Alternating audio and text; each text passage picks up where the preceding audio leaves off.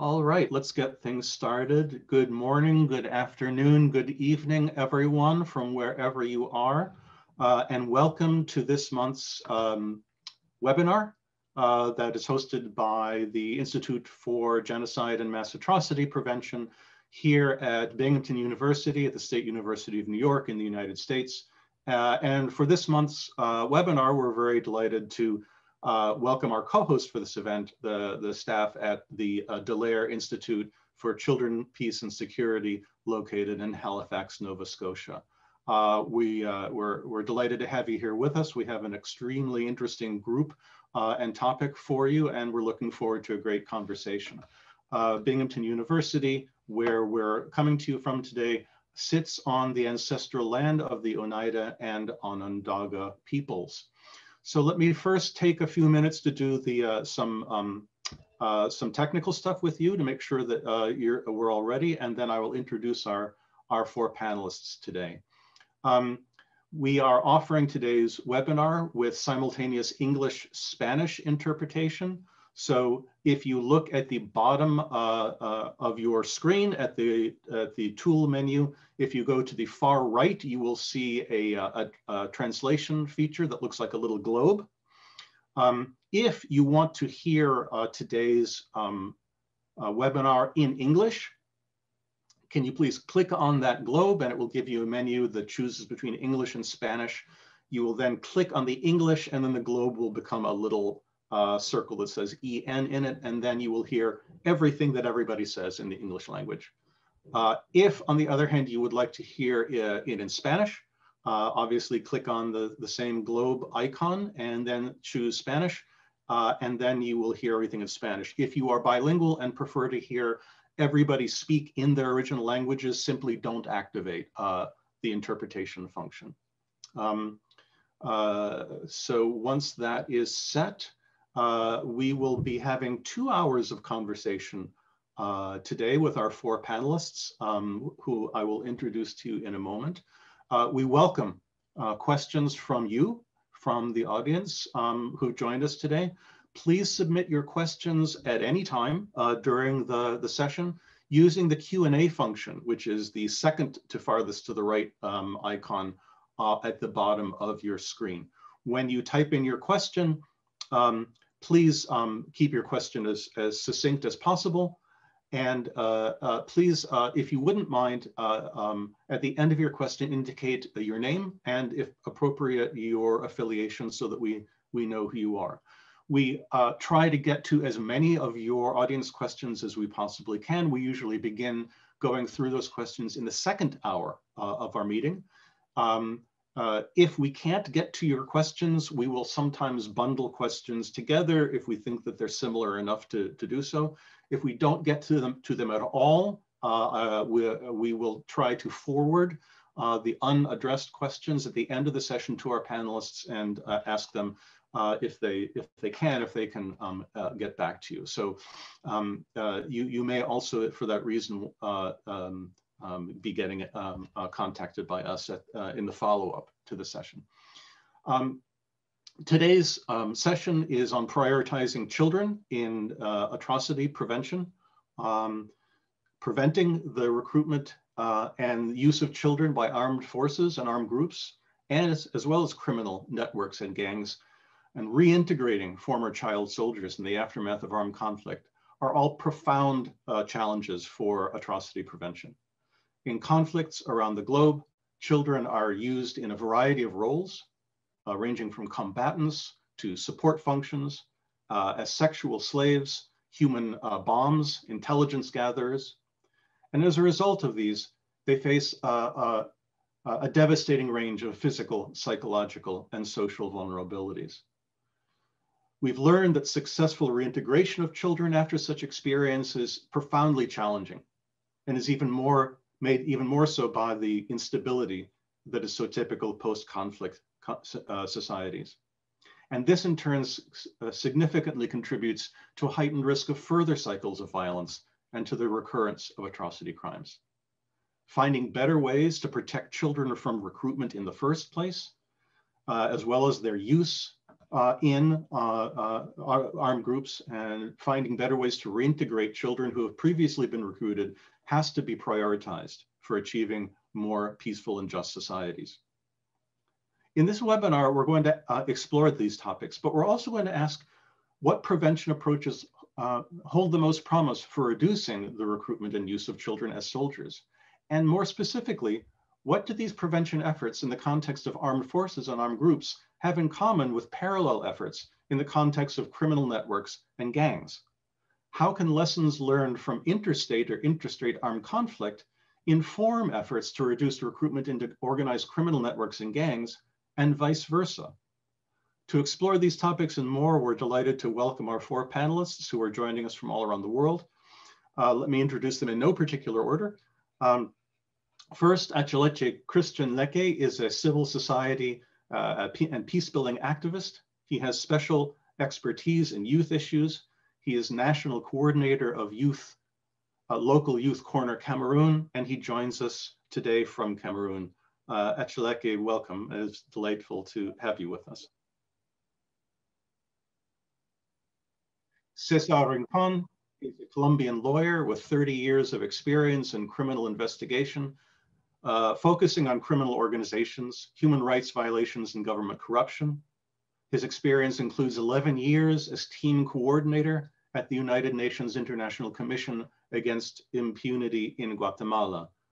Cesar, thank you for joining us today.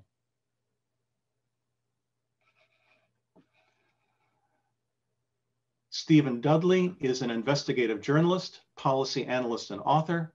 He is co-founder and co-director of Insight Crime, a think tank focused on organized crime in the Americas. He is the author of many books. His most recent book from last year, from 2019, excuse me, is MS-13, The Making of America's Most Notorious Gang. Steve, thanks for joining us. Thank you very much for having me. And finally, Shelley Whitman, the co-host of today's event, is the executive director of the Dallaire Institute for Children, Peace and Security, joining us from Halifax, Nova Scotia, Canada. Shelley, it's great to have you with us. Thank you so much for having me as well, and for agreeing to co-host this important event today. You're very welcome. And Shelley, I'd like to start with you. It's hard sometimes for those of us not doing this specialized kind of work to wrap our minds around the sheer scale and complexity of the problem. Can you set the stage for us with a little context? What are the numbers that you're seeing of children who have been or are being recruited actively into armed conflict around the world, and how have those numbers been changing over the last few years?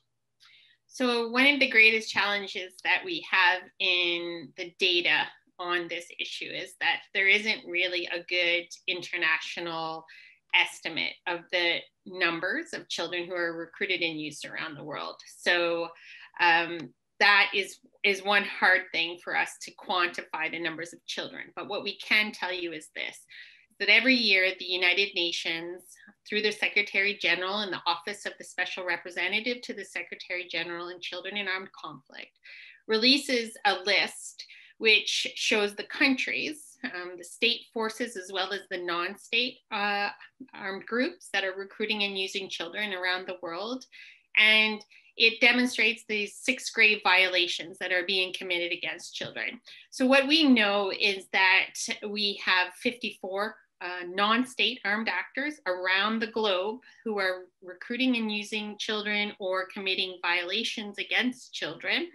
And then we have another state, 7 state armed forces that are still recruiting and using children. So if you think about how many groups, and I would also say that another factor for us to think about is the number of armed conflicts. So if you look at any of the armed conflicts that are any of the major armed conflicts that are going on today, or any of the potentials that are emerging, like when we talk about Cameroon, it's a great example, which is great that we have Ekaleki here with us today, is that in any of those contexts, you can see the recruitment and use of children is either at its early stages or is full blown in many of those contexts, or you have children who could potentially be brought into the conflict. So the magnitude and the scope of this issue is actually huge.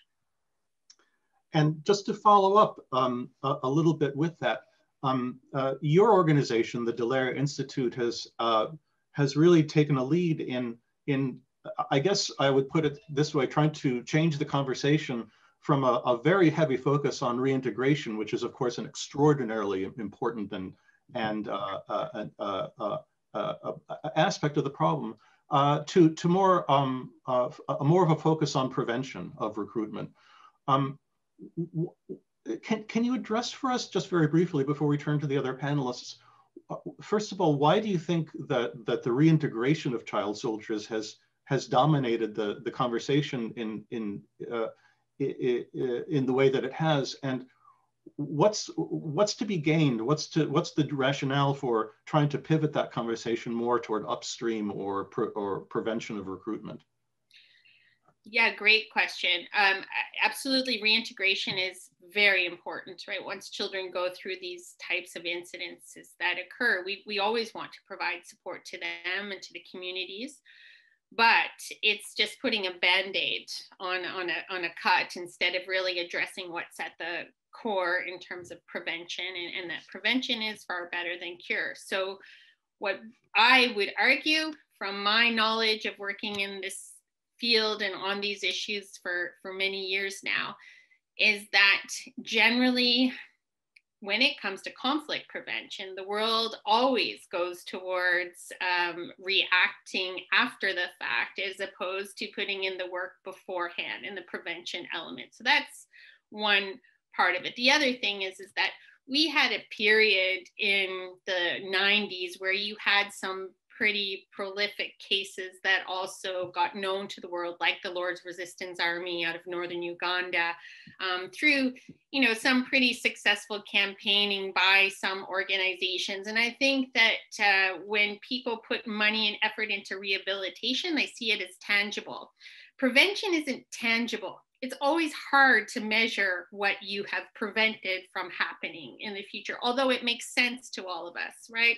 So I would say to everybody, it makes sense for us to teach our children about behaviors or habits that are negative for them, like smoking, like aspects that could lead to teen pregnancy, etc. We talk to them about these things because it makes sense, but we can't always measure adequately what we've prevented. And so that's a part of the dynamic that's really hard. But the shift is that what we're seeing is that so much of the effort in terms of money and resources, et cetera, to address things such as rehabilitation have not led to a prevention in the future in those situations. And I can talk to you, about conflicts like South Sudan and other places that we're currently involved in. You see cycles of child soldier recruitment and use every time a new conflict occurs. So really important for us is to understand that prevention is hard, but it's necessary if we want to get to the point where we actually see a reduction in the numbers. Thank you. And with that, I'd like to turn things over to my co-director of the Institute for Genocide and Mass Atrocity Prevention here, Nadia Rubai. Thanks, Max. And thanks, Shelley, for providing that broad overall context. I'd actually like to direct the next question to Akaleke, because before we go too far down the path of the data and the strategies and talking about prevention and reintegration and rehabilitation, I think it's also important that we have a more personal story to understand the nature of the problem and the severity of the problem. And I think it would be helpful if you could provide a little bit of your background so that people could understand what we're really talking about here.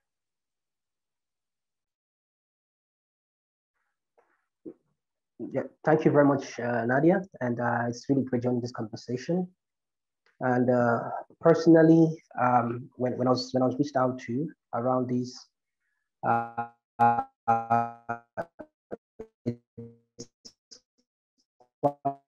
very personal. Grew from growing in the context of gang violence, which had been the order of the day, and growing up as a kid it at the age. Issue of gang violence was very common, and growing up in that context, it was, you know, the best thing that most of us could do. And reflecting on these every time in the kind of work I do, I see a big connection to it, because the same issues which pushed many young people into violence and crime at this level are the same things which we are seeing today, especially in violent extremist groups and in armed conflict situations. As a young person, I grew up seeing how, you know, because of peer pressure, a young person can identify his or himself to a group of friends, you know, to protect themselves or be ready to you know, pay back if one of them is hurt. And I did not hear about this. I did not read about it. It's something I lived and I saw on hand.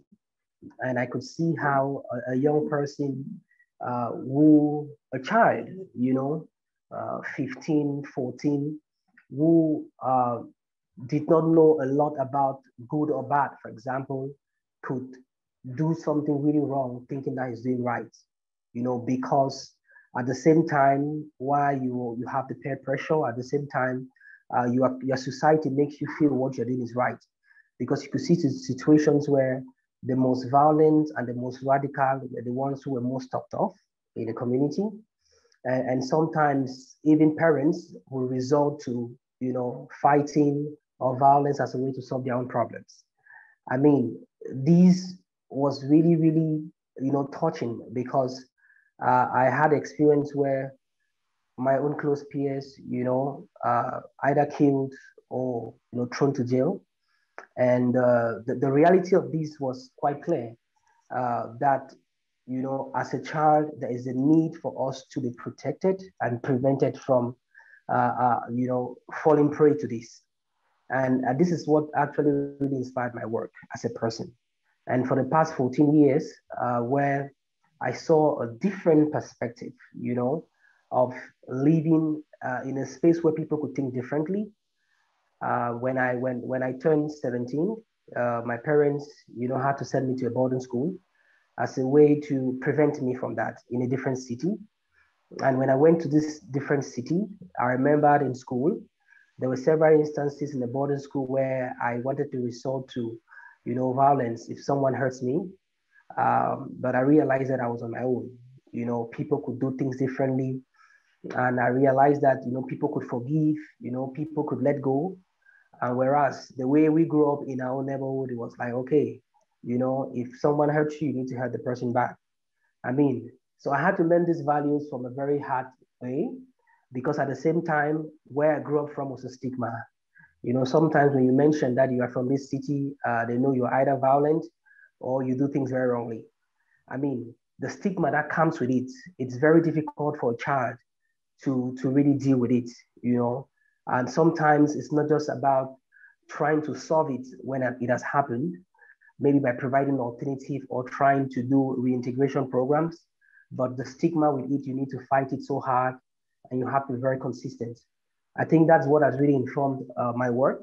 And that's why I took this topic very, very personal, because if I want to share this experience, I would share and share, and sometimes become very much more emotional, because when I go to prisons now, you know, working in prisons across the country, when I went to the prison in my neighborhood, 60% of those who are there are my peers, are my friends, and we knew each other, you know, growing up. And, you know, and that's why I've been working very hard to see how we can prevent, you know, children from having such exposure, and seeing how those who have been part of the process are given perfect alternative and made understand that, you know, these are just the realities of where sometimes people grow up. Okay, and we need to be consistent about it. So it's more of that. Thank you. Thank you, Kristen. On that note, I mean, let me just broaden the conversation a little bit here. I mean, we're using the term recruitment, and it's the idea of recruitment that we're trying to prevent, presumably. That's a tricky word, because as we know, there's many pathways that children that children are taking into armed groups, whether they're armed groups in the context of armed conflict or of gangs. I mean, it ranges all the way from physical kidnapping, which was the classic form of recruitment, I guess you could say, in the LRA in northern Uganda, all the way to various other kinds of pathways. And so one of the things I was interested in having maybe Steve Dudley and Shelley Whitman talk about is how should we think about these very multiple pathways into these groups? They're children, obviously, so they don't have the kind of ability to consent, either in the legal or in the moral sense that you and I would normally think of. Nevertheless, there seems to me to be big differences between a child who's literally kidnapped versus one who, on whatever level, is drawn into a certain kind of life for other reasons. Help us think about that range of phenomena that we mean by the idea of recruitment. Shelley, go ahead. I can jump in after. Are you sure? Yes, go ahead. Okay, so maybe I'll speak more from the theoretical to the practical dynamic of it, and Steve can jump in and give his experience, his specific experience of his working with gangs. But just to understand, yeah, you're right, Max, there are multiple pathways in which children can become associated with an armed force or an armed group or an armed gang or a criminal network. Yet there are the instances where they may be abducted or kidnapped, but there are also the instances where they have become victims of being displaced. Many children, when people are fleeing conflict zones, get displaced from their children in such instances. I can recall many cases of mothers saying in the heat of battle, they fled their homes and picked up a package, which they thought was a baby, but only to get to the place that they get to realize that what they had was a sack of potatoes or something else from their home because of the madness of fleeing. So displacement aspects also related to children who lose their parents and their families as a result of being killed during war.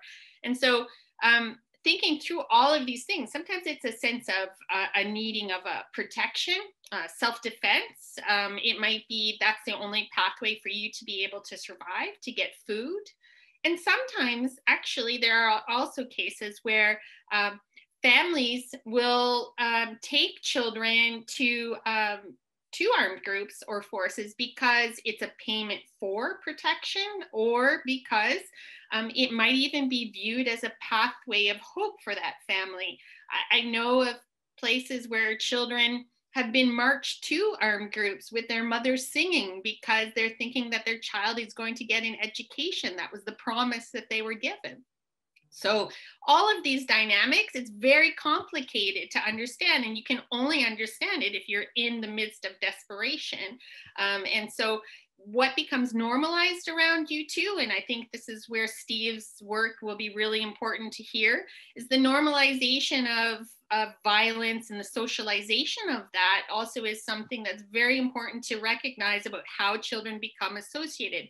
But the only other point, Max, that I wanted to just quickly say on this is that it actually, the way in which children become associated with the groups shouldn't be our focus. Our focus should actually be the fact that the adults who create these groups and these opportunities need to be stopped from doing that, because children can't always make long-term decisions and they don't know the consequences of their actions. It's the very nature of the way that the brain develops. So this is an important factor for us to recognize too in terms of prevention. Thank you. Thank you again to the University of Binghamton and Dallaire Institute for inviting me and being part of this panel.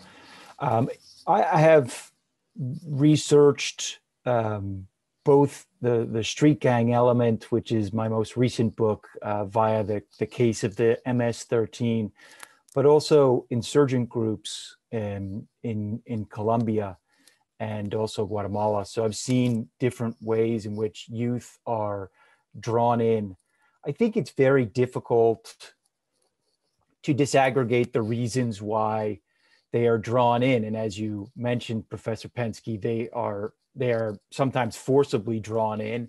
And in other instances, they're drawn in for reasons that are, things that draw a lot of us to a lot of things. In the case of gangs, for instance, there are many gangs whose origins are sports teams, for instance. And in the case of the MS-13, there is certainly a grand attraction to the MS-13 because of the type of music that they listen to, the drugs that they do or have access to, those, maybe the parties they can access, so there's a huge social component to this that is, often very, very much mixed with the economic needs that comes with this idea of recruitment. And as you rightly point out, we're talking about recruitment. And yeah, sometimes it is very active recruitment, and sometimes it's very much willingly handing themselves over to these gangs. And oftentimes, the reasons for which they're doing that in the case of the MS-13, for instance, is because they're actually looking for protection from that particular group. It allows them, what's the best protection against that group? Well, be part of that group. And so you get a lot of that as well. So there's just a huge range of motivations. It's very hard to disaggregate. There's a just a sort of mishmash of a lot of different things. And the motivations over time may also change. They also shift. So it's not necessarily a completely static, question as it relates to recruitment. You may enter for one reason and stay for another. In the case of the MS-13, for example, what you see is that these the membership can allow you to these economic resources, so you can help out your family in different ways. And then this links to some of the things that Achaleke was talking about, which has to do with how do you fulfill your role as a man, your sort of traditional masculine role in these spaces where other avenues are cut off. Well, you do that by going into these other readily available communities. And we don't think of them or talk about them as such, but they are communities. And so that's what we see, I think, in the case of the MS-13, this kind of, very, sort of wide variety of motives. But at the end of the day, you're entering into a community. And very often this community, you think of it as a community that can even protect you, and protect you not just from that gang or maybe a rival gang, but also very abusive authorities that are in your area as well. I mean, it's not as though the state or the representatives of the state, most often in the form of police, are doing things that are favorable to your community. What they represent is often another kind of aggressive or aggressor that you're trying to keep at bay. So there's a lot of elements to this notion of protection that combine with this notion of how to fulfill your masculinity, and then also this question of being part of this community, and a very tight-knit community at that. Cesar, I'd like to follow up on some of the things that both Stephen and Shelley mentioned. Stephen mentioned that he has done some work we've done quite a lot of work in Colombia and Guatemala, which are two countries that you are very familiar with. And Shelley made mention to how the manner in which children are recruited shouldn't be the key issue. It's the fact that adults are exploiting children that should be our priority. And I'm wondering if you could talk about your experience as a public prosecutor in Colombia, as part of the International Commission Against Impunity in Guatemala. To what extent did you see, and how did you see, the issue of recruiting and utilizing and exploiting children to be part of the legal conversation, and how was it addressed in those contexts? Muchas gracias. Primero, muchas gracias por la invitación. Thank you very much. First and foremost, thank you for inviting me. Good morning to my audience. Regarding this legal issue, as you stated it, we must start off from a more historical context. We all understand that there are huge international conventions in the Convention for the Rights for Human Rights, where there are instruments for the protection of rights, and all states have the obligation to protect the rights of persons, especially of children, so that children can grow without any obstacles, so that they can grow in peace without a violation to their rights, or in full use of their right as children. All of these instruments in the United Nations that make reference to the rights of the fundamental rights of children, which are fundamental rights of children that are ratified by the United Nations members, saying that children must be away from conflict, all kinds of conflicts, not only internal, but also international conflicts. There are other elements and international instruments that protect against discrimination, that protect women because of their gender, that protect indigenous persons and peasants. So making reference to this, the displaced persons are usually those who are more subject to recruitment by criminal organizations. So we must bear in mind something that is very important here. How do they economically are sustained, these organizations that allow them to exist and that allow them to maintain or sustain these members? In Colombia, Guatemala, El Salvador, Honduras, and many others, illegal trafficking of cocaine has a really important role to play. So the role of states must be to tackle the sources of income of criminal organizations that will not allow them to exist. If we are able to tackle their sources of income from smuggling, extortion, and illegal exploitation of mining, migrant smuggling, and so on, this would be a great contribution to limiting the existence of criminal groups. Every criminal group that states can eliminate will minimize the possibility of recruitment of children to be part of these criminal groups. So now allow me to give you an example as to why the CICIG in Guatemala, that I was a member of for 11, I say, if you don't know this organization, the International Commission for the Prevention of Impunity in Guatemala, was a joint venture between the Guatemalan government and the UN to identify these criminal organizations and to fight against them, to recover human rights, and especially to fight against impunity. Unfortunately, Guatemala and Central American countries in with the exception of Costa Rica, perhaps, have great levels of corruption and impunity. As a result of an international study of on corruption, Guatemala, for example, can be located in found as 149 out of 102 countries, and Colombia is 92 in the same number of countries with chilling levels of corruption. These are levels of corruption that at some point should understand how corruption in states is an ingredient, which is a contribution to the causes that the previous panelists mentioned, as to what are the elements that lead to the recruitment of children to criminal groups.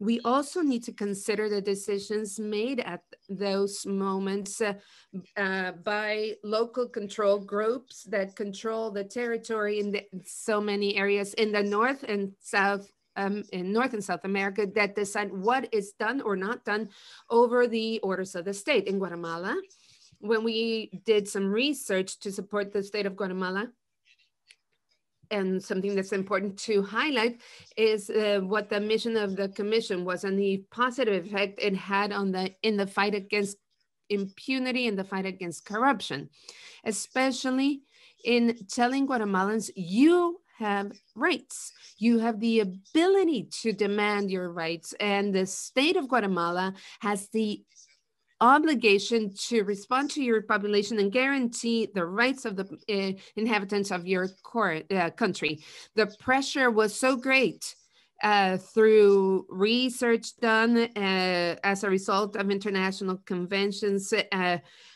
on internally in Guatemala that in the end, the state of Guatemala abruptly decided to end the mission of the committee, because the commission was just responding to its mission, and they said that that the commission was acting against the rights of some sectors of the society.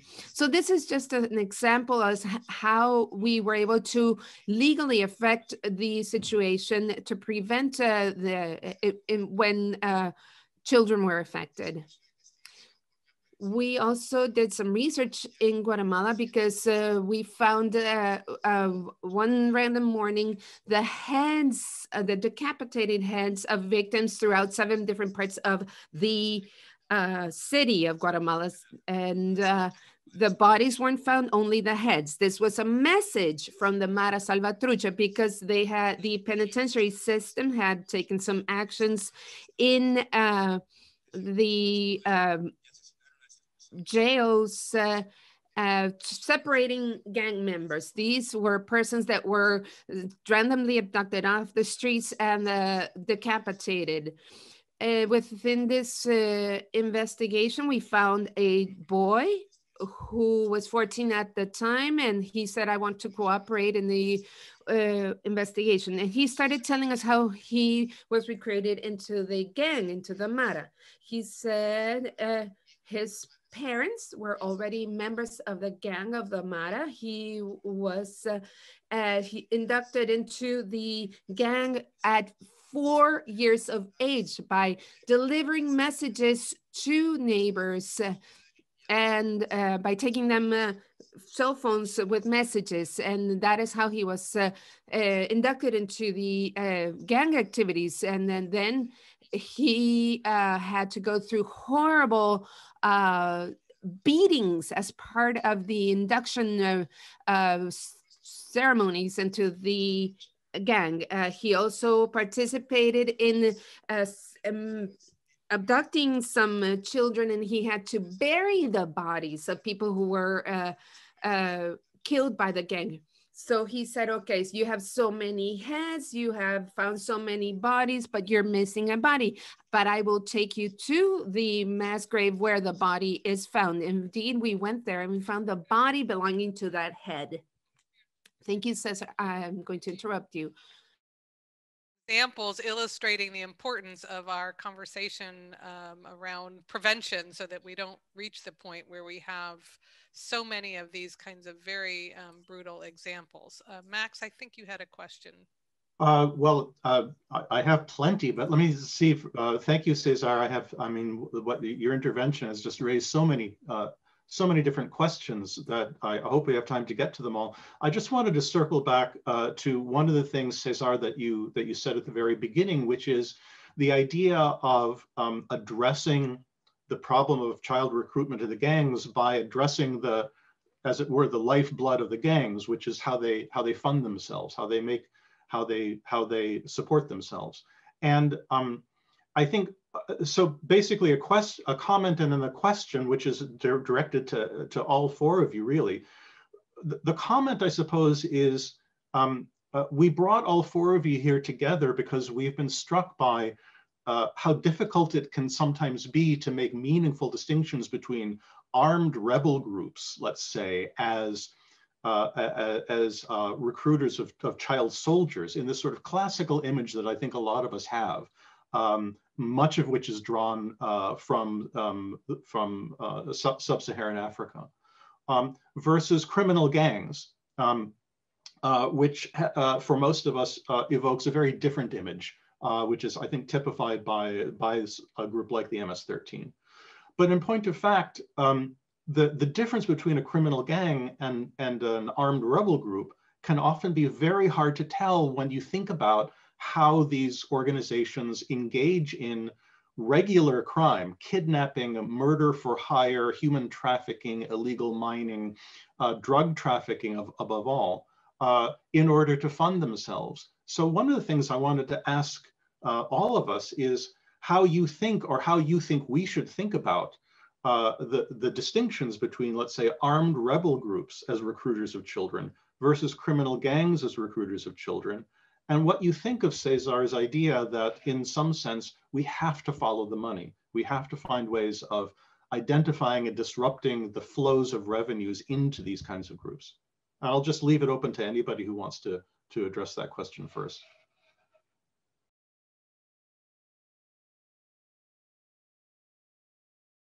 Don't make me call on you.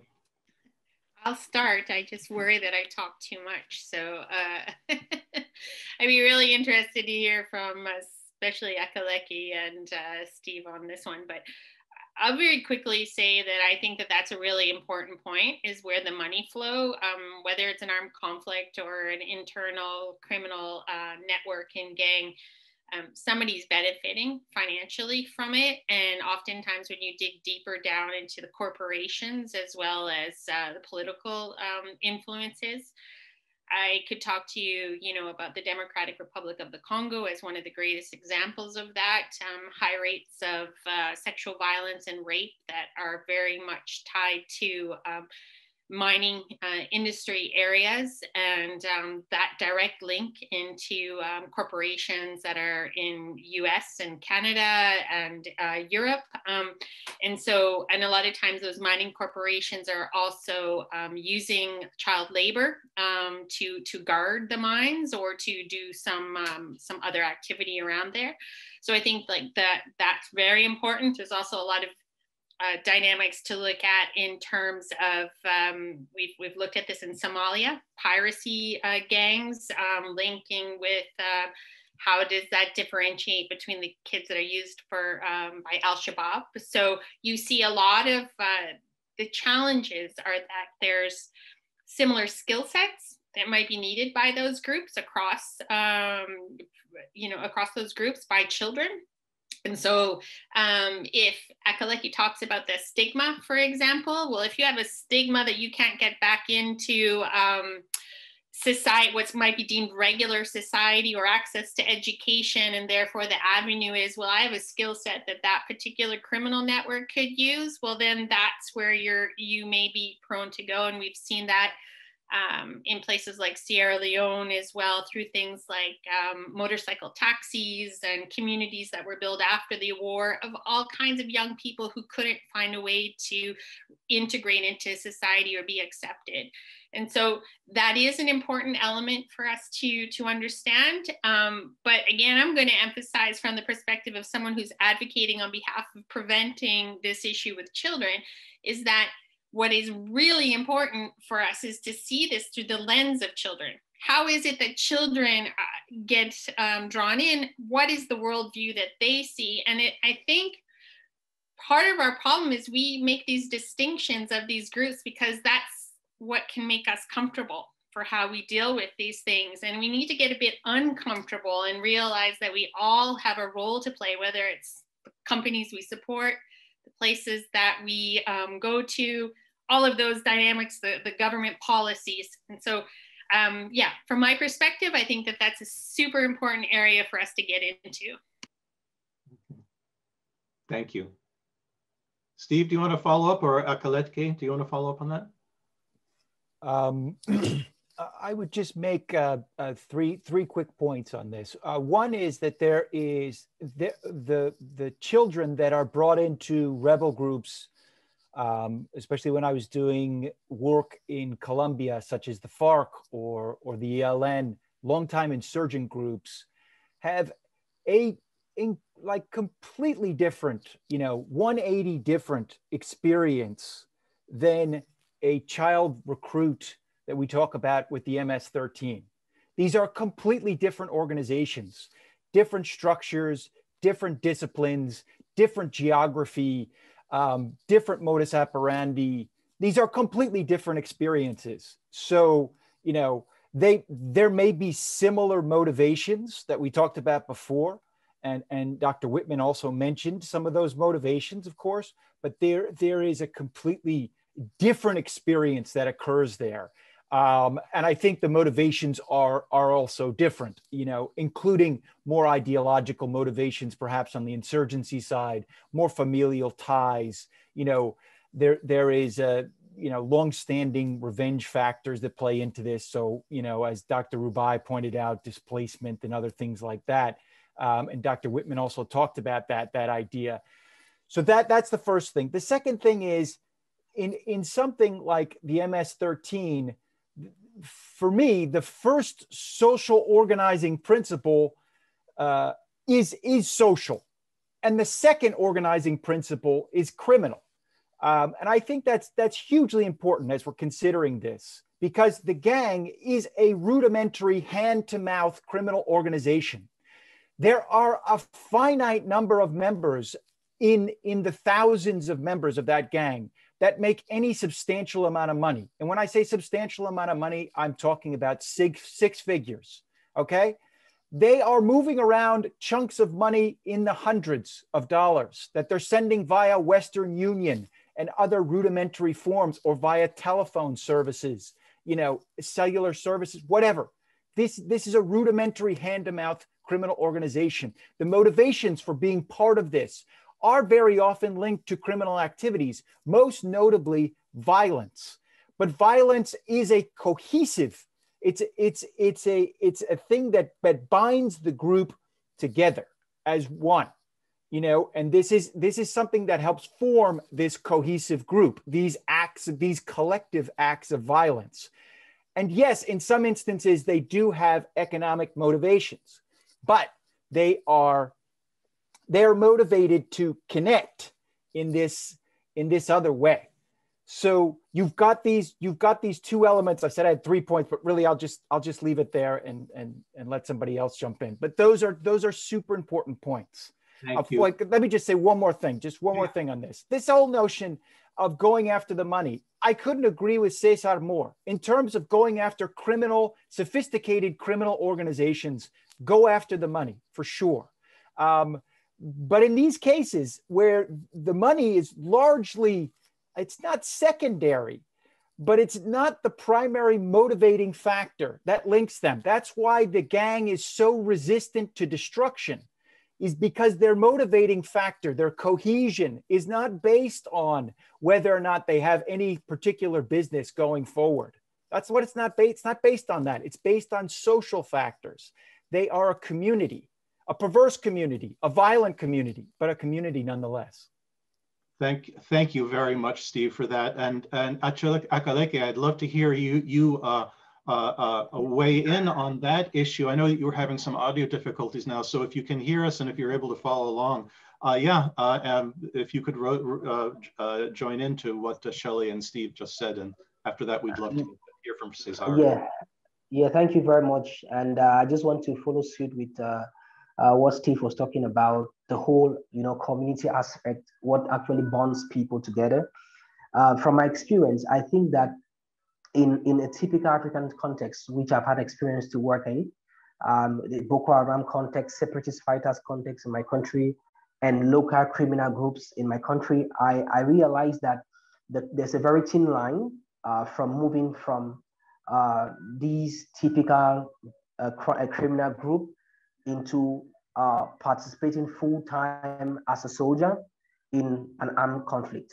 I take, for example, several of the young people from within my community who finally joined or are leading these groups. These were persons who had a history already around, local crime and all of that. So there's a huge connection. It's just like lies telling. When you tell the first lie, you can tell the second lie. It's very easy.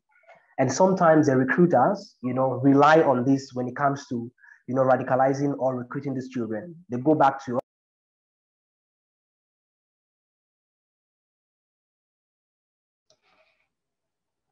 because they have the issue of economic motivation. I feel that just like Steve said, at the end of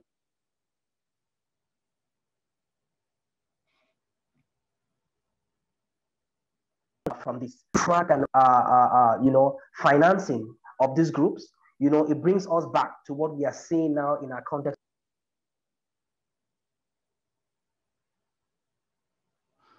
Okay, we're obviously having some connection. Hello, can you hear me? We're having some connectivity issues, so let's okay. But please finish your point, and then we'll yes, we'll hope that we get some more bandwidth of as we go. Yes, so I was trying to say that, just like Steve said, a lot of the persons initially they think it's around generating income, but very few people benefit from this. My experience of speaking with and working with some of these young people, be it from Boko Haram or from the armed group, is that at the end of the day, they go home with nothing, especially the children. And a very little group of people who are usually adults are the ones who benefit from this. You get the point? And at the end of the day, at the moment where, they try to prevent, financing, maybe from abroad, they turn to, kidnapping and harassing to be able to generate income. So, I mean, it brings us back to the issue of, prevention, because it's very, very important. They will always look for a way to generate income to finance their actions, but it's very important that we try to cut this, right from the roots. It's very important. Thank you. So I'd like to ask a question again of this time of all four of you, drawing on some of the things that have been said. We're talking about some of the kind of top-down changes that would need to be made to address, the economic interests, the corruption, the mining and drug trafficking, as well as UN instruments that Cesar was mentioning. But Shelley pointed out, and I think it's important that we come back to, ultimately, we have to think about this from the perspective of the children. And so all of you have worked with children, some who have been pulled in to these networks, these criminal organizations, and some who have managed to avoid that. And Akaleke in particular continues to work with young people, with children, to keep them from going down that path.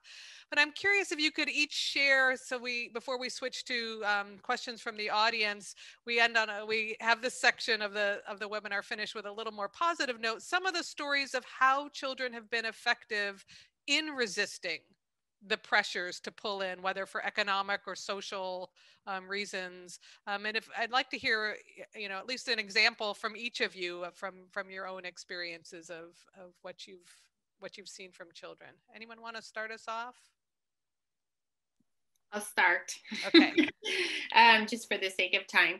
I think one of the things I just did want to highlight that Steve said and Akaleke pointed out too is one of the strong areas that we have seen is a sense of belonging is a really important part to young people. So I think that if that sense of belonging is and purpose comes from the points that Steve mentioned, it's possible that is their sense of belonging.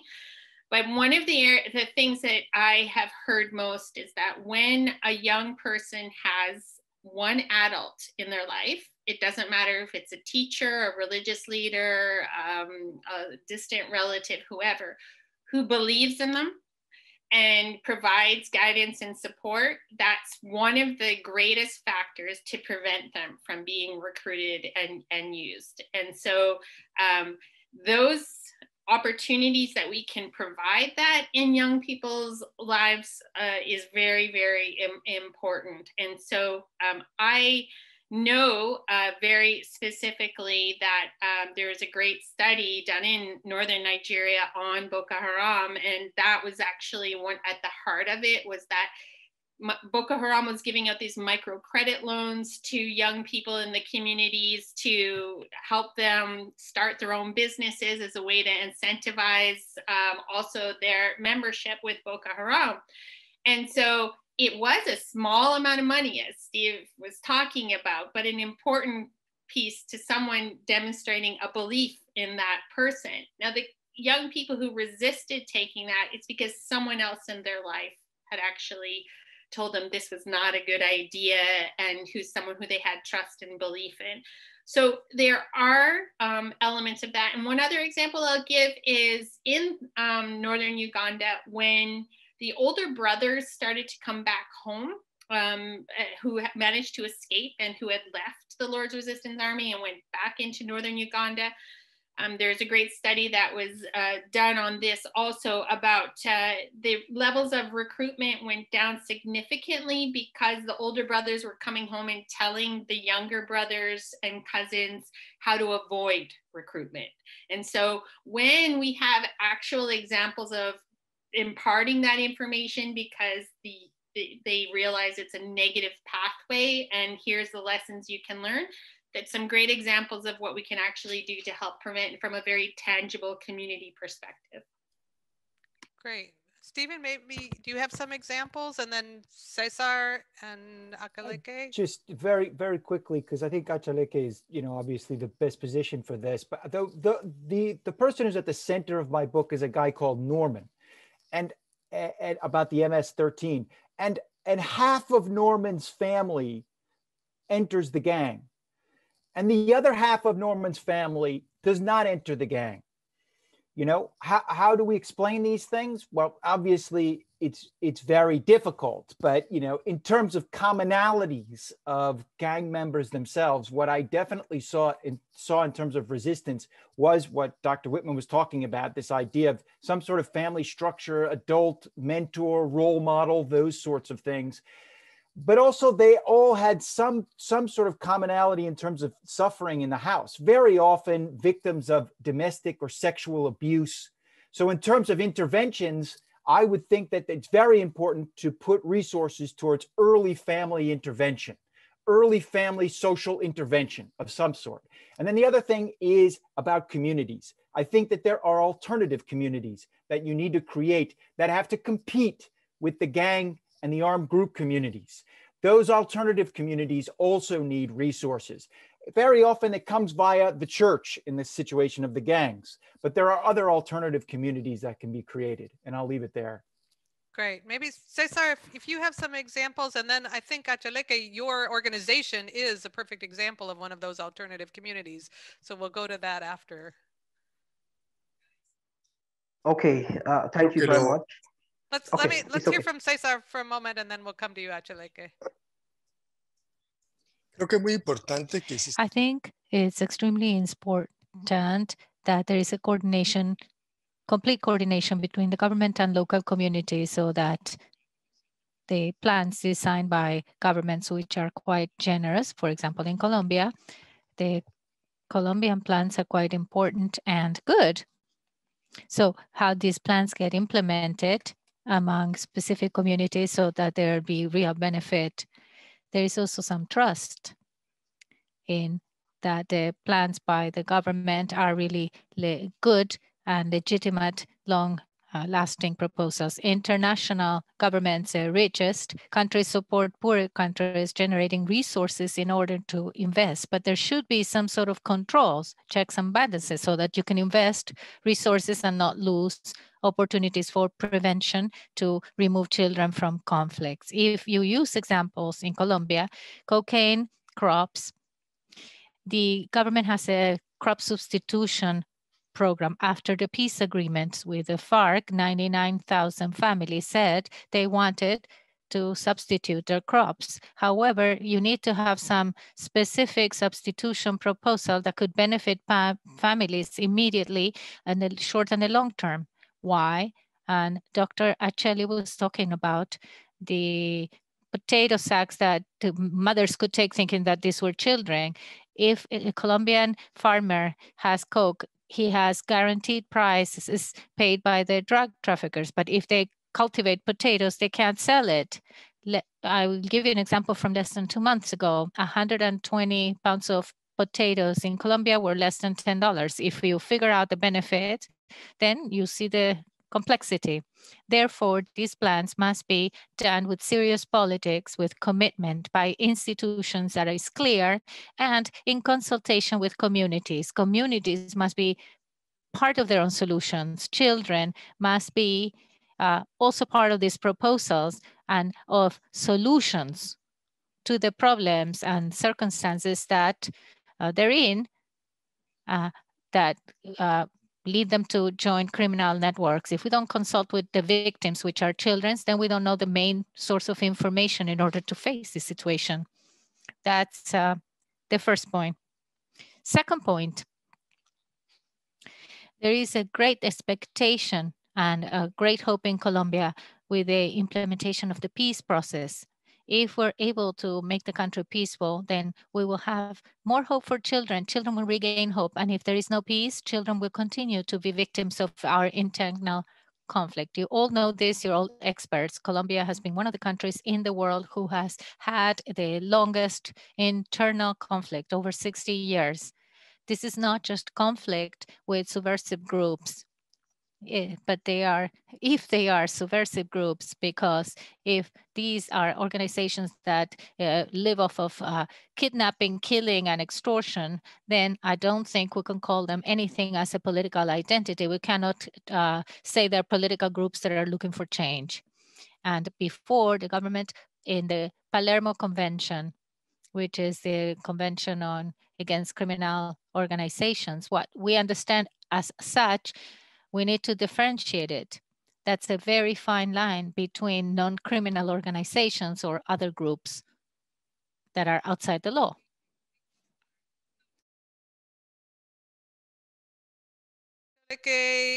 We've heard about the importance of a sense of belonging, early family interventions, alternative communities, how policies are implemented at the local level, giving children a sense of hope. How do you pull all that together in the organization that you are leading in Cameroon to try to keep children and to effectively keep children out of these kinds of violence? Thank you very much. I'm very happy about this question because usually we put a lot of energy identifying children who found themselves in this group. We don't talk about the over 95% who do not show interest even when they are faced with the same problems. One of the things that we understood in a typical Boko Haram case in the Fano region of the country is that children were being preyed on continuously. Despite several efforts to prevent this, but it was still happening because of the different social structure that they had. But we came to understand that the investment around preventing children from being radicalized or recruited, had some aspects which they were missing, which includes giving back children their sense of belonging, for example, in a more innovative way, coming from their peers. Our approach is a peer-to-peer kind of approach, where in speaking to children, we also bring young people or children with whom they can connect, where they can have role models. Because in a typical scenario, in an impoverished community, usually these children grow up without looking at people that they can look up to. This contributes to reducing their self-esteem. This contributes to making even their parents not being able to take care of them properly in view of another person that they have seen. And that's why in our model, we developed an initiative called the Salam Initiative. Now, this idea was to target specifically children, young girls, many of whom have been recruited by Boko Haram before, or those who are more exposed to Boko Haram, who have lost parents, who have every reason, to be part of the armed group, but we try to prevent them. Today, we are proud to say we have 120 of them, whom for the past 2 years, we have not had any case of any of them being recruited, but we have successfully transformed those who were in pain, those who were in fear, those who were in agony through very simple and low costly process. This is an initiative which we started with, a per diem, which I traveled to the US for a conference. I was giving per diem, and I went to a Dollar Tree shop and I bought books and pens, and I said, we need to start this program for these children. Many of them could not smile. They didn't know what it means to dance. They had never seen a computer before. They were ready to be recruited at any time. But we focus on not just teaching them ABC, no. We focus on building back their self-esteem by connecting them with their peers, from different contexts. We focus on bringing back their childhood, games, exercises, dancing, teaching them how to cook, and many other things, and going back to their core skills, because this extremist group comes to tap into children who have leadership values, you know, for them to lead these armed groups. So we tell them, you know, if you are able to, you know, portray this kind of skills, we could use it for something else, which is good, you know. So our approach has mostly been around, you know, responding to their mental health, one-on-one talking with them every day. And last year, we're proud to have 20 of them successfully graduating from our program. And we were able to get some support for them to have a scholarship to go back into formal education. Now, this is a clear example of how we've seen children who are at the crossroad of radicalization, whom have seen some of their peers, you know, found themselves there. But we were able to prevent them. Very challenging because the context itself, you know, pushes young girls, you know, at the line, makes them feel, you know, they are not worth it, makes them feel as they grow up, their role is going to be all in the kitchen, makes them feel their role is only going to be, you know, to give birth to children. But we have been able to change this dynamic. And I think what really worked was the fact that it was done by young people with whom they identify themselves, people with whom they share the same challenges, where they can say, oh, if you are talking to me about, you know, not going into violence, whereas we are facing the same problem, we are in the same context, it means, you know, getting into trouble or into armed group is not the right thing to do. So, I mean, this approach is really working, and continuously we are seeing how this movement is growing. And even in the English-speaking region, we are hoping to start up a similar kind of initiative to work with children who have been internally displaced, because usually these armed groups focus on such children who have gone through trauma within their period of war, and they capitalize on that. The ones who have anger, you know, the ones who have been victims of the propaganda about, oh, it's government who's doing what, who's causing what is happening to you, and they want you to pay back. Because they are young, they are very docile, it is easy to twist them. So we had to bring a counter twist, and today these kids have been free from radicalization, and it's working very perfectly so far. Thank you. Thank you. Thank you all. So let's turn to some audience questions now. And I'm going to combine, I think, I'm going to combine three questions and ask the panelists to discuss some emerging possible actors in prevention efforts. Two of the questions have to do with education. We've heard from Dalton Carter, who's a cadet at West Point, as well as Luis Barbazangues, who is a research assistant at GRIP in Brussels.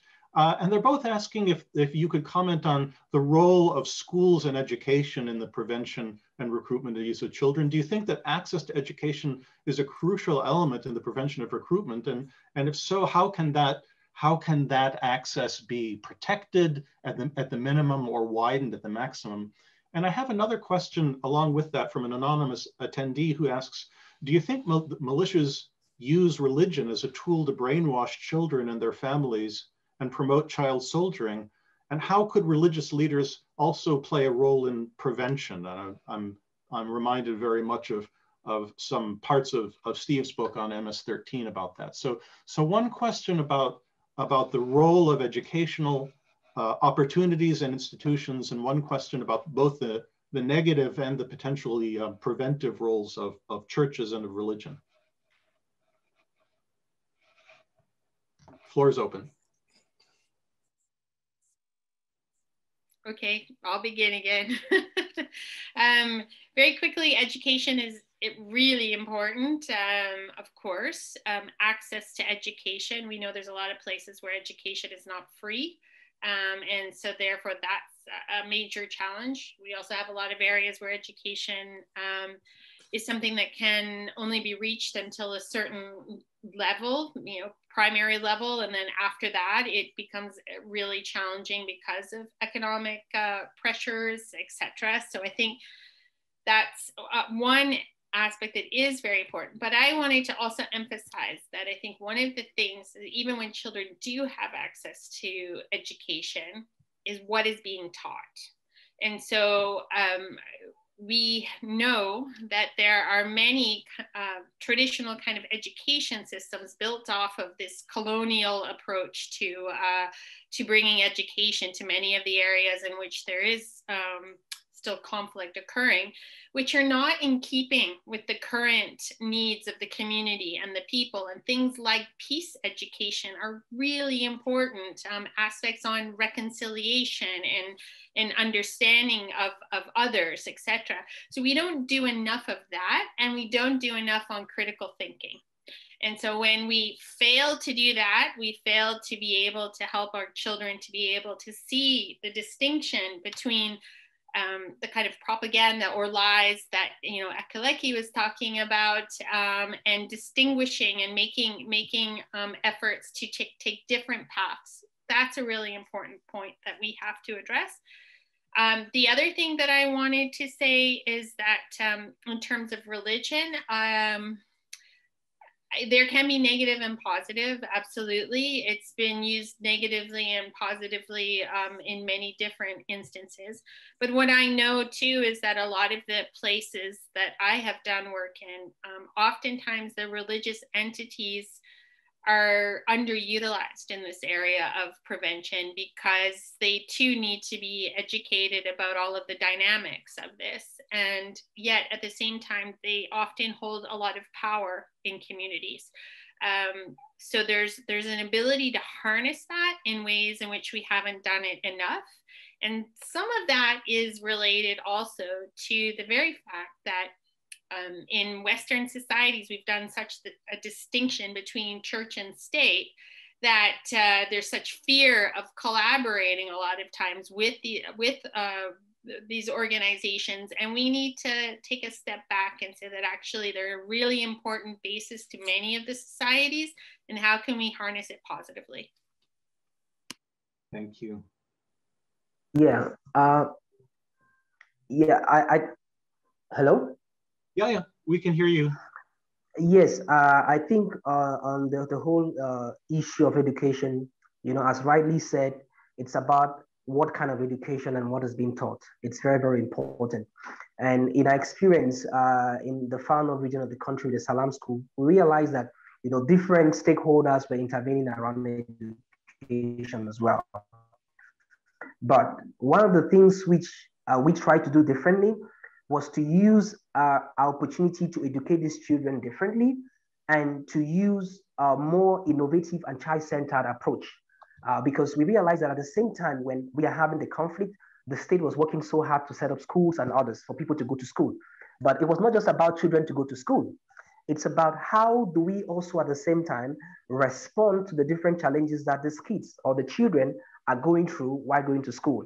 I take, for example, issues around mental health and psychosocial support were not very considered, you know, in these efforts for, you know, for education.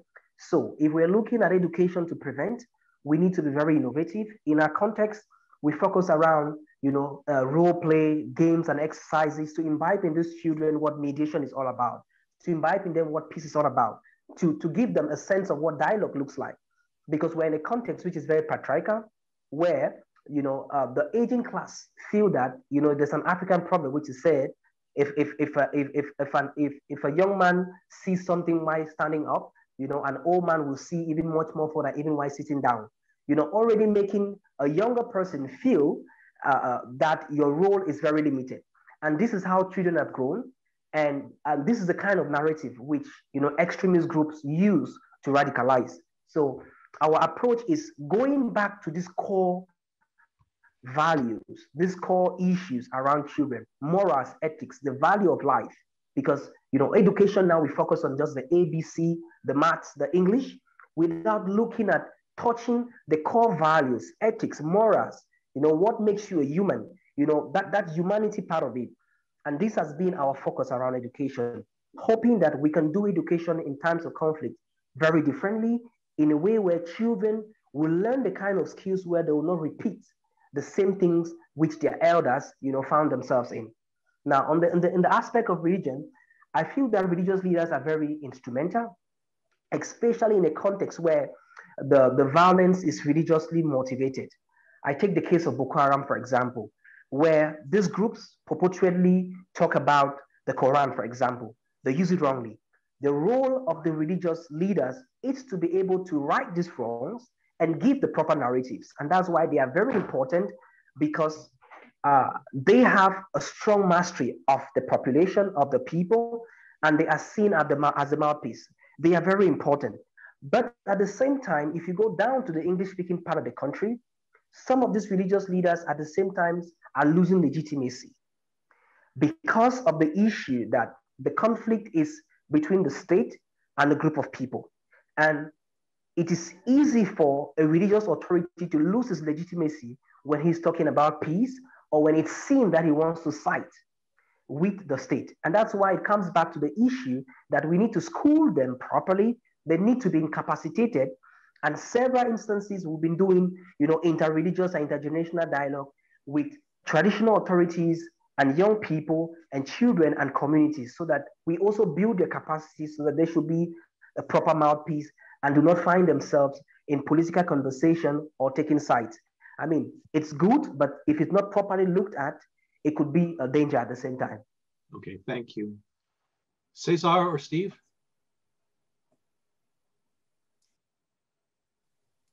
Cesar, ¿quieres hablar? Gracias. Dale. Well, yeah, thank you.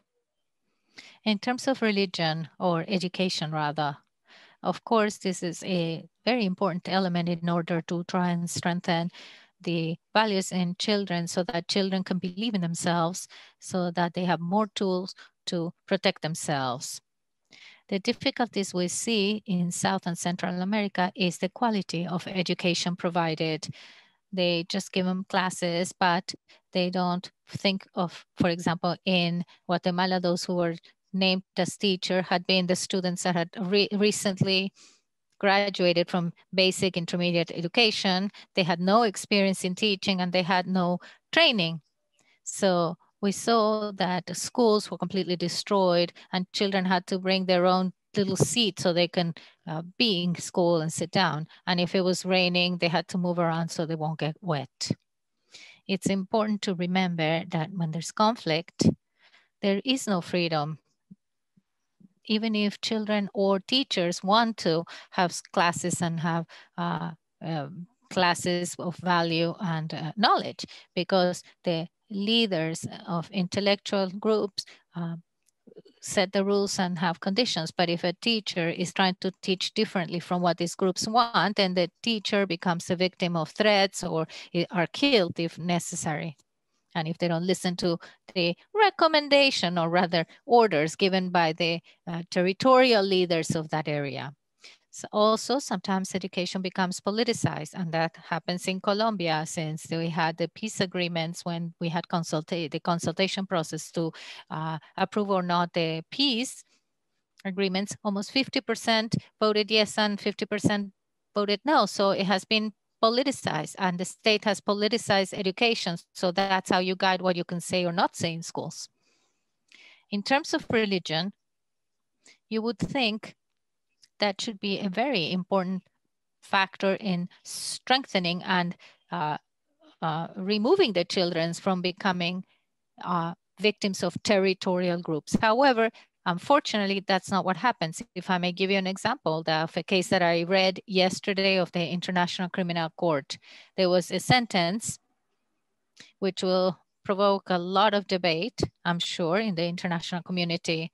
There was an armed group from the God's Resistance Army in Rwanda when Dominus Agend was sentenced to 30 years in prison by 61 crimes against humanity with 4,000 victims. Why will this case provoke debate? Because this young man, when he was 11 years old, was recruited, forcibly recruited by this rebel group, which had a religious basis. So he was in that group since he was 11. This week, he was sentenced.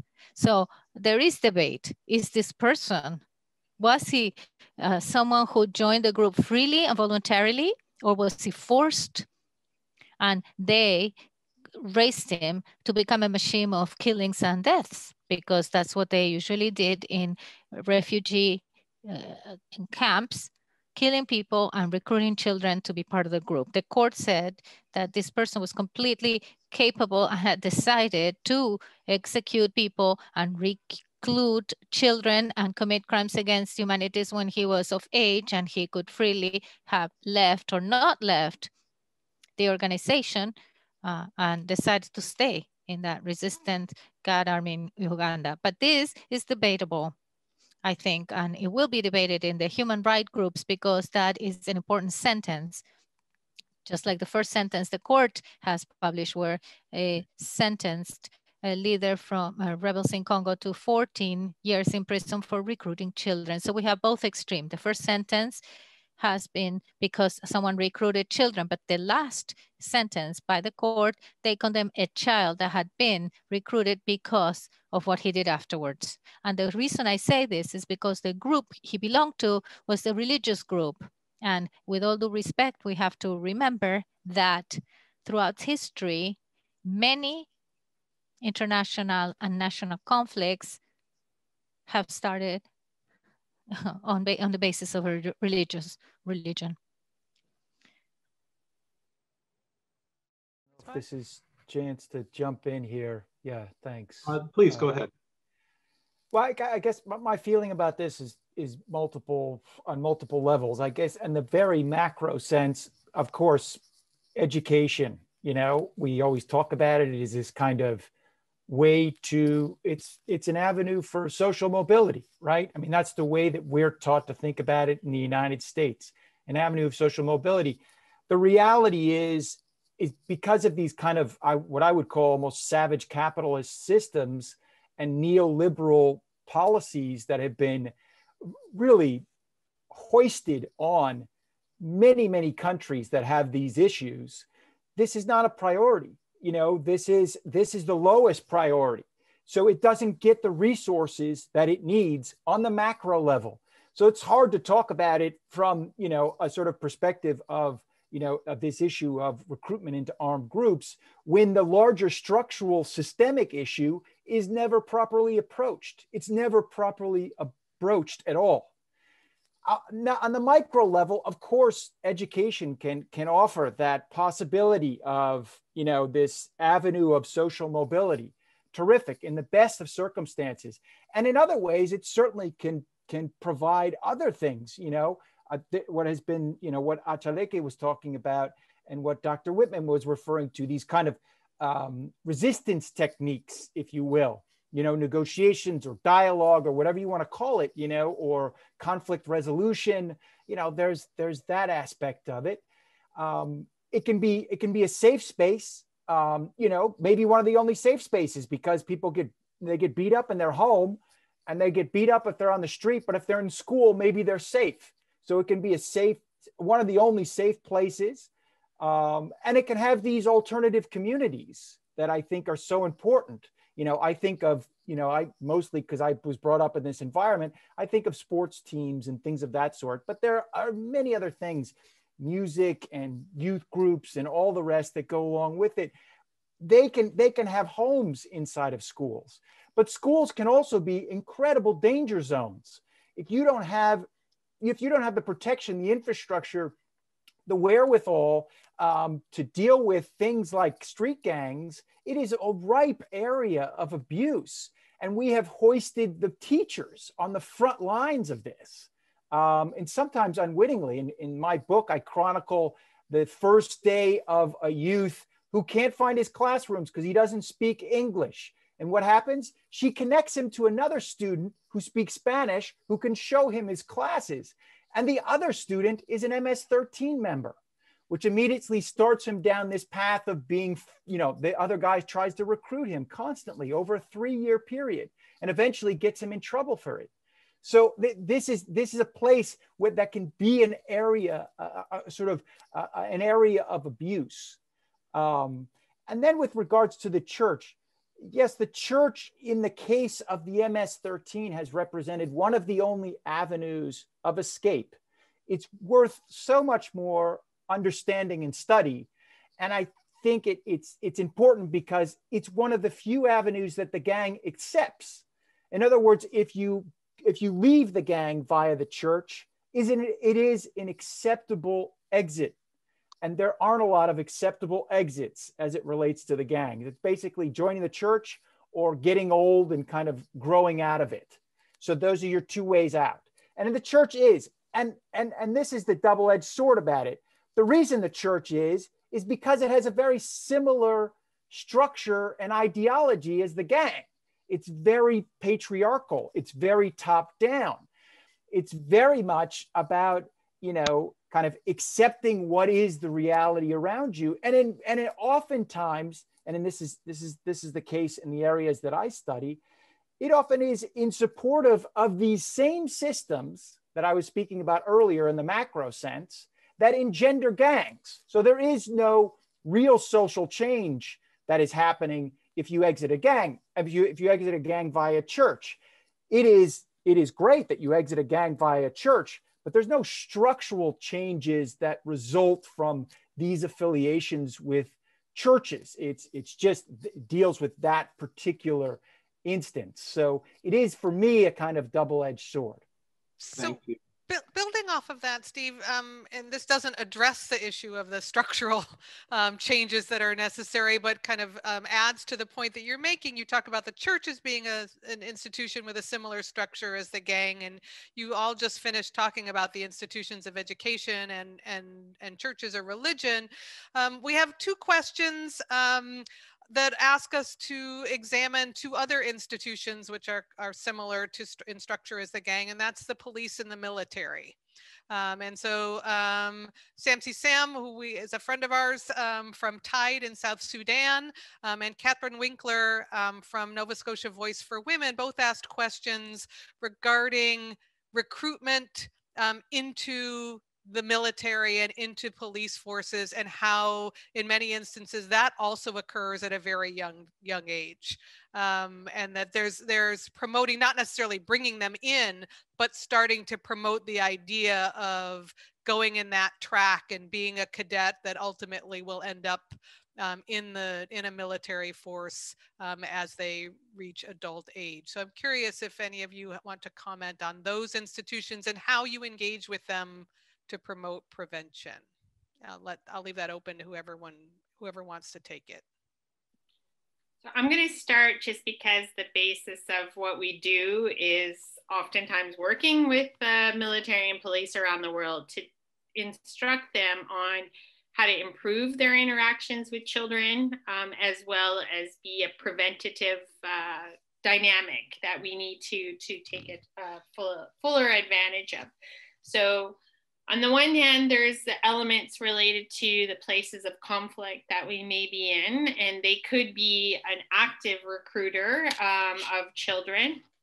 And what we need to make sure is that we're working with them so that they understand that this is not just from the perspective of an international legal dynamic. It's also about building peace and security in your country, which should be your main role to help secure, and thinking through the consequences of the recruitment and use of children. And so we do that work, and we've been working in places like Somalia to South Sudan to DRC, some work in Nigeria, etc. And we've continuously found that when we open up their eyes to this dynamic from the perspective of children and the very honest conversations instead of the finger pointing dynamic, how can we talk to you about what this does? Would you want this for your own children? Let's think about the consequences of it. Why are the children involved in the first place that you are interacting with? It gets us to a point where we're talking about how we can improve the situation, their capacity and ability to deal with their roles in a way that is very effective from what we are seeing. But the points related to recruitments, cadet schools, all of those kinds of things, I mean, that's a whole other area we could talk about that requires a different kind of conversation than the one here. But I want to stress that while I think it's an important conversation to have, if you actually look at the numbers of young people who go through those programs and then are sustained through it into those organizations, it's a very low number. It's really not very important in terms of the larger structure of those militaries. So because I know that the individual who's asking from Nova Scotia, I saw what was written in there about cadet programs, etc. The numbers are so low. However, I do want to say that when we have worked with groups like the Canadian Armed Forces, the British Armed Forces, etc., when you have conversations with them about this issue and you talk to them about the fact that children between the ages of 16 and 18 could voluntarily enlist as long as there is a legal guardian that agrees to it, and they are not sent into combat until they are 18. When you talk about the consequences of those types of things, you will find out that if you sit down with them, they actually start to question it themselves. They start to question, is this the right thing for us to be doing? And I think that's an important thing for the institutions that we work with, is that we also allow them to come to those some of those conclusions too about whether or not this is the best route. Quite honestly, I would tell you that if we are going to have recruitment of young people in any country, we should probably be aiming for the age of 21, because technically, in terms of brain science, what we are hearing is that your brain isn't fully developed until you're 21 to make those kinds of decisions when it comes to aspects related to, you know, your emotional part of your brain.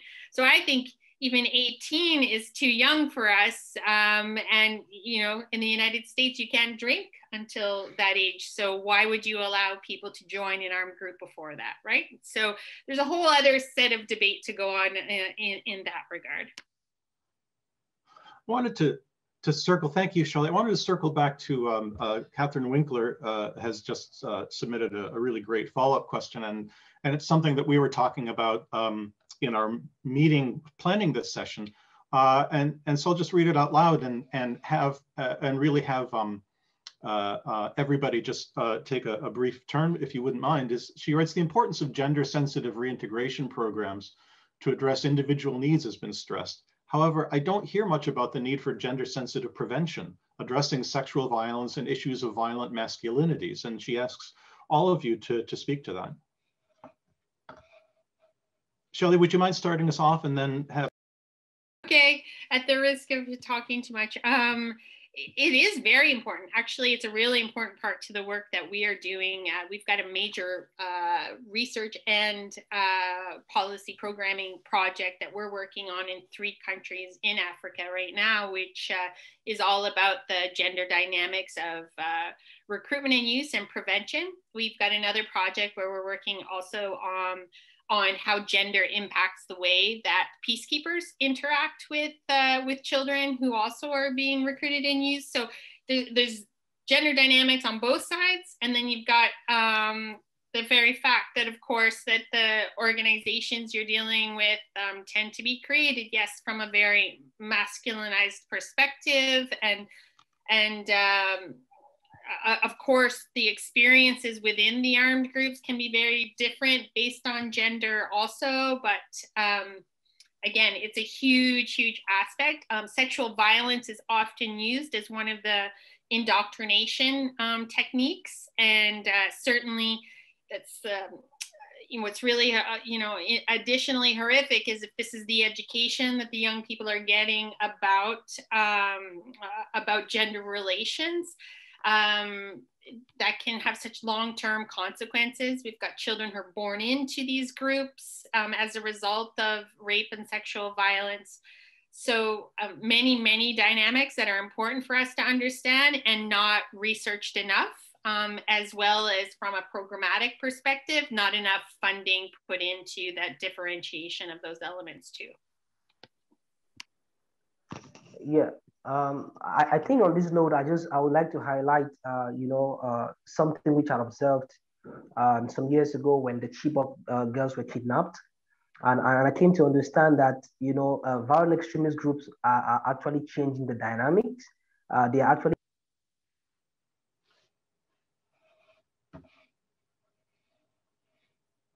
around radicalization. It's something we should really look at. Because continuously we'll see that the number of suicide bombers who were men reduced to having more young girls used as suicide bombers. And when we were on the field, in the case of Boko Haram in the far north of the country, we realized that this could only happen because young girls had a soft spot in the community. If you see a young girl within the market space, you would hardly suspect that she is carrying a kamikaze or something, you know, because it's a girl. And they had to focus on this strategy. And it explained why many young girls have been kidnapped continuously, you know, by these groups. So it is very important that we look at also this gender, you know, dynamics of how these groups are evolving, you know, focusing on women more, using younger girls to recruit even men at the same time. We've seen a lot of this happening. So, and in our experience working with the children in the far north region of the country, we saw that young girls were even much more exposed because they played a more strategic role, you know, when it comes to children. And I think this is something which we really need to look at. You know, it happened when the girls were kidnapped, but a lot of, you know, scholars did not really look deep around this. But being on the field, talking with some of these children, I feel that there's a growing need for us to look at it from a gender lens and try to ensure that even the response, because there are some of these kids who have been sexually violated several times, and it takes a whole different process to be able to heal them. Many of them will not be able to speak out because it's not in our culture, in a typical African culture, for you to speak out. We are in a context where you hardly speak out, you know, to your father because your dad does not create a space for you to communicate, especially when it comes to a young girl. So already your cultural context prevents you from opening up, making it much more difficult and much more challenging for young girls who have been through this process to even talk about what they are going through. So I think that it comes back to the importance of us looking at it clearly from a gender lens, and while developing responses, we need to take this into consideration and see how we can separate, you know, response sometimes for young boys and young girls, because I feel that from what we've seen on the field, young girls are becoming even much more exposed and are suffering the most in context of armed conflict. Yeah.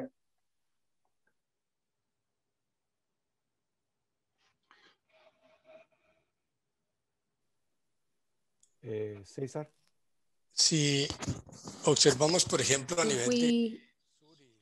take a look at South and Central America, most of the human rights defender groups are led by women, which means that women are the ones that are the hardest fighters, the most aware of the need to respect the human rights, not only of adults, but also of children.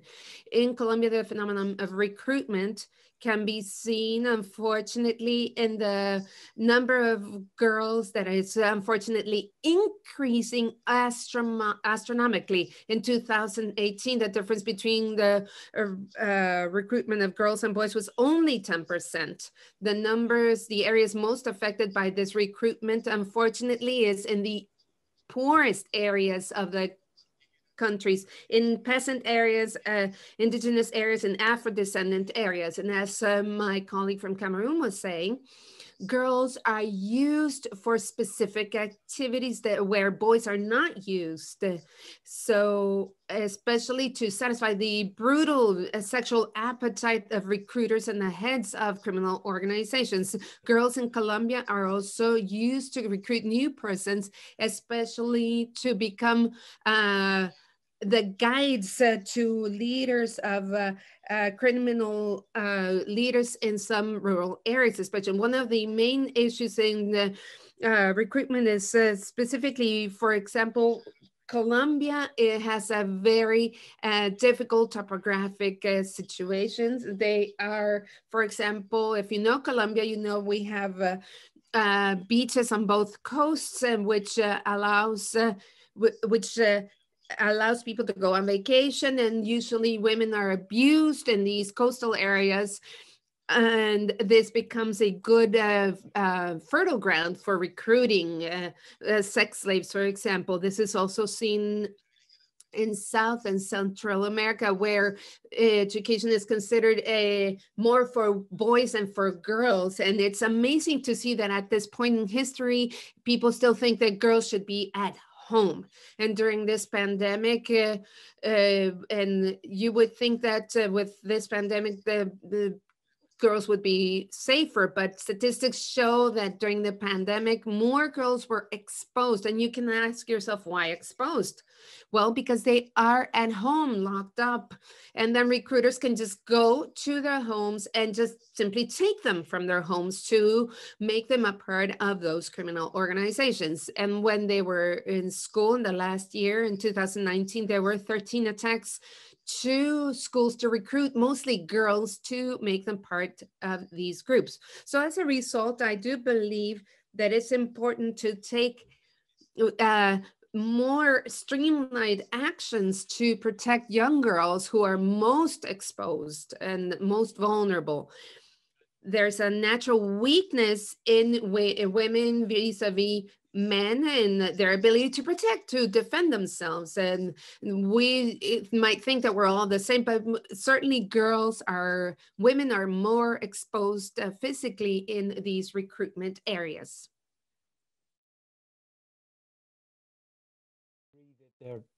More research is desperately needed in this field on this question of gender. There is no question in my mind it is an understudied aspect of this. In the case of the MS-13, the gangs are absolutely horrendous as it relates to their relationship with women, with females, and it plays out in horrendous and bloody ways. But I would argue that they are really just the crudest manifestation of the way, in this case, El Salvadoran society and even their legal structures treat women. El Salvador is one of the only places in the world where it's codified that you will be prosecuted for abortion. So the efforts to criminalize or at least monitor from a legal perspective the female body is part and parcel of the country's legal codes. That attitude is also writ large the attitude of society, and then it's manifest in very crude and bloody ways inside the gang. So the gang is a manifestation of what El Salvador is. It's not a separate or an anomaly inside of that case. It's an example, an extreme example to be sure, but an example. The second thing that I think is very important when considering this is from obviously the perspective of the male in this equation. We always think of these things, and we do constantly talk about the way that females are victimized because of the patriarchal structure. But in this case, we have to think about it also from the male perspective.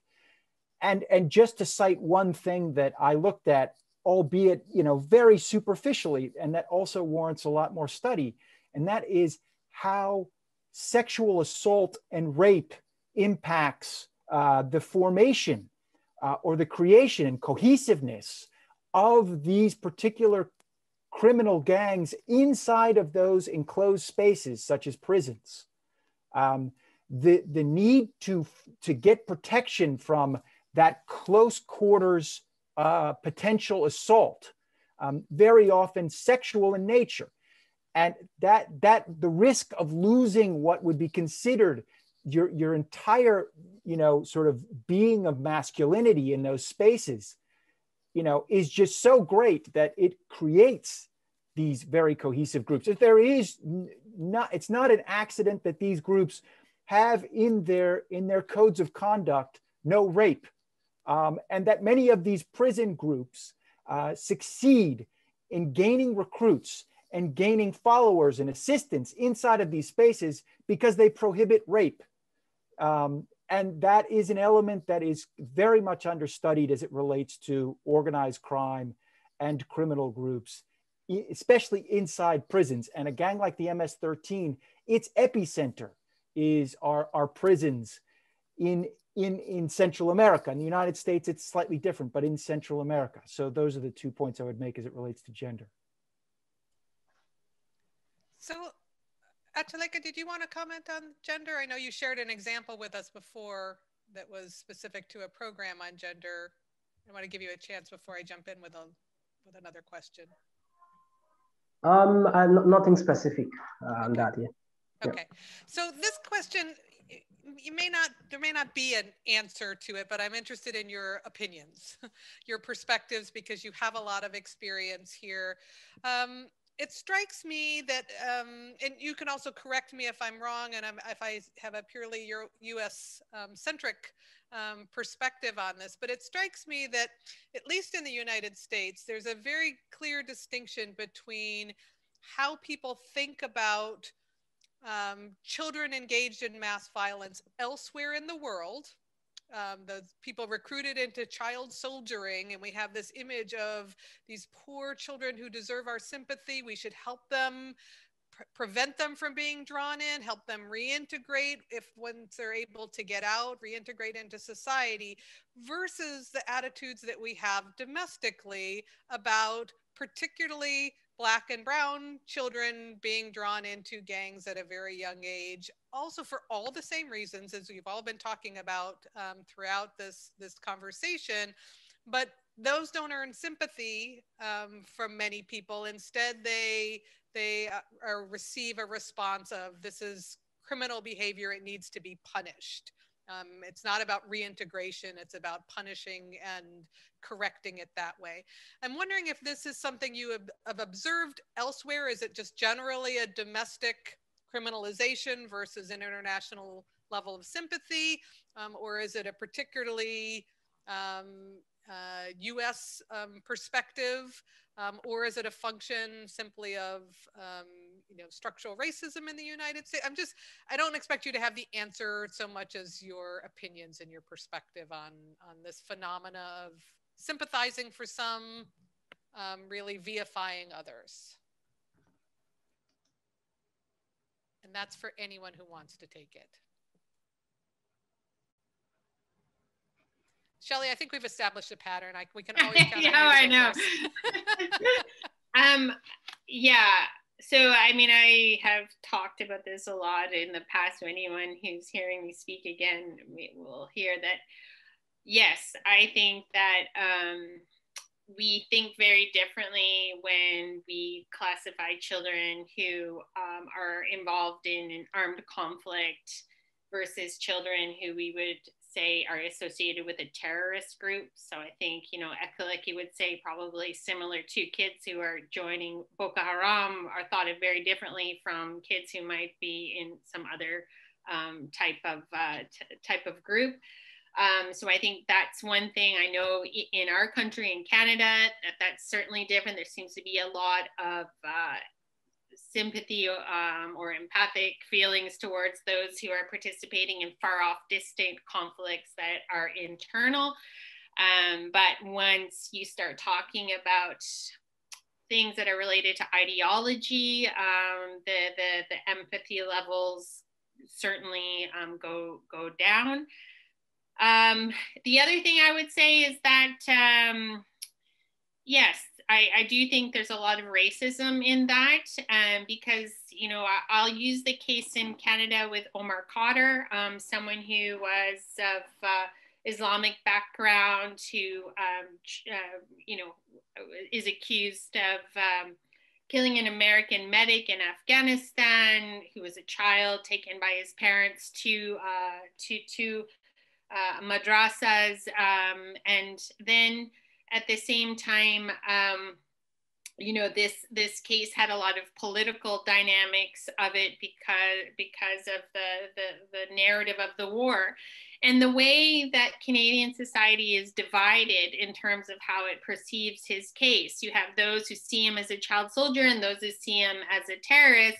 It divides itself along the same lines that you see with the division of those who would support Black Lives Matter versus those who would be on the white supremacist Proud Boys kind of perspective. And so that, like, all of that narrative of that is something that is very important for us to see in terms of the differences of how we have these perceptions of the children based on those different affiliations, and the treatment, whether it's justice, whether it's ideas related to how we would rehabilitate, etc., are all very different. So yeah, there's so much to unpack there, but definitely huge differences in perceptions and treatments and who's to blame, etc. Anyone else care to comment on that? Did I scare you all away? I would just say a couple things to this. I don't know the answer to this. I think it's a really great question. And certainly when you deal with things like gangs, you have to face down this question. I would posit a possibility, which would be that in part this has to do with the framing of the issue, and the framing of the issue as it relates to insurgencies and armed groups is very often these insurgencies are about collective systemic failures. And so it's just about the system has already been framed as failing. And within that system, you have victims. What you have are victims of that system, right?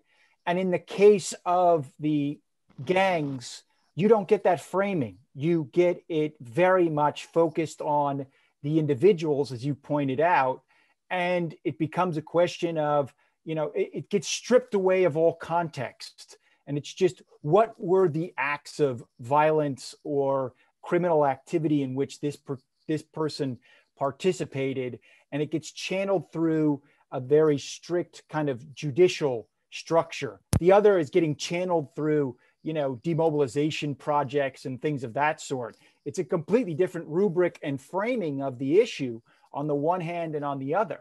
And when you have this kind of individualistic, look, you don't get people taking a step back and saying, well, we have a collective responsibility for this as well. And that you just don't have in the gang question at all, because it's always framed and in that way and stripped of all context. We're just talking about their specific criminal activities. Thank you. Well, folks, we're just about getting to the end of our time here, so I'm going to begin to wrap things up. First of all, thank you so much to our four panelists, to Atrocity, Christian Leguet, to Steve Dudley, to Shelley Whitman, and to Cesar Rincon for joining us today and sharing their experience and their insights with us. I think it was a great conversation. There's so much more to talk about, as always is the case in these events, but I hope that all of us can continue working together, and we look forward to the great work that all four of you are going to be doing going forward. Thank you also, by the way, to our two interpreters for their invisible but vital hard work of making sure that, that we are able to talk to each other so easily and fluently. Thank you, all of you in the audience, for joining us today. Just a reminder that these webinars are monthly events. Let me tell you a little bit more about what's in store over the next few months. Next month in March, we have a conversation between our Carrie Wiggum, who's our assistant professor of genocide and mass atrocity prevention here at Binghamton University, who will be in one-on-one conversation with Alice Nederitu, the new special advisor of the UN Secretary General for the Prevention of Genocide at the United Nations. Alice has just assumed her position very recently. She has a lot of thoughts and ideas about how that office can be used and improved. And so you'll want to make sure to join us for that. That is going to be on the 17th of March, again, from 10 o'clock until 11:30 a.m. And in April, Nadia Rubai will be holding a session that will focus on Indigenous priorities and perspectives in atrocity prevention. That date has yet to be exactly set, but that will be on our website soon. Please visit the GMAP, the iGMAP website. I have a funny feeling it's going to be popping up in the chats any minute now. Please go to the iGMAP website for complete information about our webinars, including a link to register for the March conversation with the new UN Special Advisor on the prevention of genocide. And also, if you would like to learn about our other programs and events, you can get full information there. Also, we've just given you once again the link to the Dallaire Institute's website. Please visit their website as well as Insight Crime to continue to follow up with our panelists and their work. Well, that's it for us.